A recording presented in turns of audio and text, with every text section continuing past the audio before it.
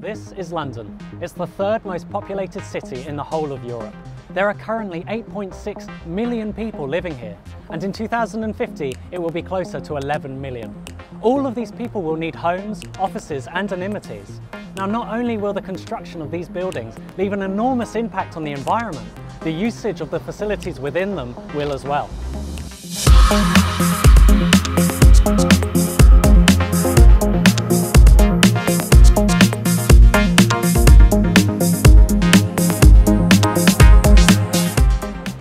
This is also London.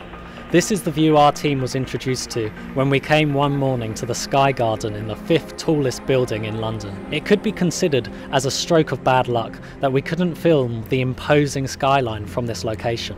What is worth noting, however, is that the fog that completely covers the windows of this massive building is not natural. The fog is direct evidence that our environment is rapidly taking a turn for the worse.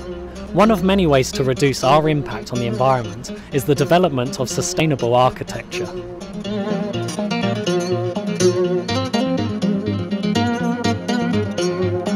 Hi, my name's Sam Cooper. I'm the director of E2 Architecture and Interiors. Good morning, I'm Sebastian Ricard. I'm one of the directors of Wilkinson Architect. What is sustainable architecture is actually quite a complex question to answer. My philosophy is that for architecture to be sustainable, it has to minimise its impact on the environment. It's effectively, of course, an efficient building that you consume as less energy as you can, and for that there's two key elements to it. One is the envelope itself of the bâtiment. You want the building, you want that to be very efficient, so you reduce the energy. There is another fundamental, or more fundamental aspect to sustainability architecture, which is not covered into those two themes, which is more about actually what is real sustainability in a building beyond the energy aspect, because you have many other factors which come into sustainability, such as, for instance, is this building going to be lasting for long? Because actually if you have to rebuild a building after 25 years, 30 years for economical ground, that's not very sustainable. So actually a building which people love, which is respected and which is well built, is a very important aspect of sustainability. While there is no clear definition of exactly what sustainable architecture is, there are certain elements that makes a building more environmentally friendly. Things like solar paneling, solar lighting, rainwater harvesting and ground source heating.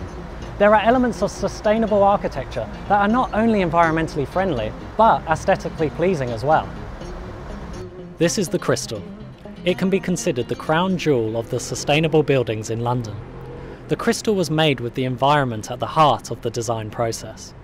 Among several things, it recycles 100% of its water through a process known as black water treatment, making its water supply completely self-contained.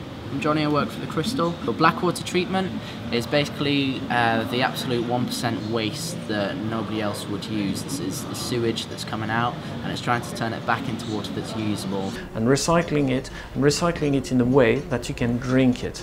It's drinkable. That's the big difference. So it's going through two different valves. So first of all, it's removing the nitrogen through an anoxic process, and then it goes through into the second valve where we're removing any more kind of waste or dirt or sludge that would be remaining in there. This house is known as the Pavilion, and it's really a manifesto project for us where we are really trying to get the highest performance on the sustainability measure. And this is where we have all the kit that is generating the heat that we need. So we're taking heat out of the ground 120 metres below the building with the ground source heat pump.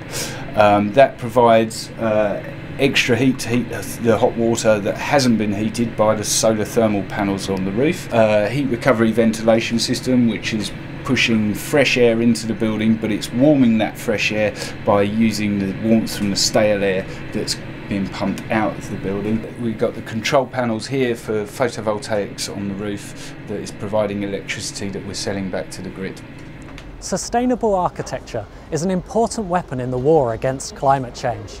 Now, many of the examples we have seen in this film may only be considered concepts. They are expensive and truly impressive pieces of architectural art. But what we need for tomorrow is for them to become the norm for new buildings all over the world.